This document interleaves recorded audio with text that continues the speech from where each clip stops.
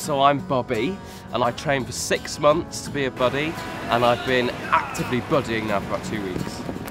Anything can happen in a buddy's day. You know, it can be any task. You could be taking flowers to somebody, you could be taking somebody to work who's late, so there is no typical day for a buddy. It's going really well actually, really well. It's an exciting thing to do. You learn every skill under the sun. You know, a buddy can do anything for anybody at any time, so there's really no limit to what a buddy can do. Favourite job so far would have to be a fella comes up to me on the street and takes us to a park cab, and his wife's in the back of the car giving birth. Follow me. And of course we're trained in midwifery, and 20 minutes later out comes a baby. Fantastic. Being a buddy is all about real human interaction. It's about service, human to human. How did he get on, Gary? Textbook. I couldn't have done better myself.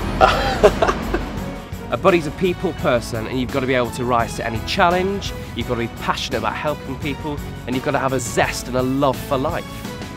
I'm absolutely loving it. It's the best thing I've ever done in my life, yeah.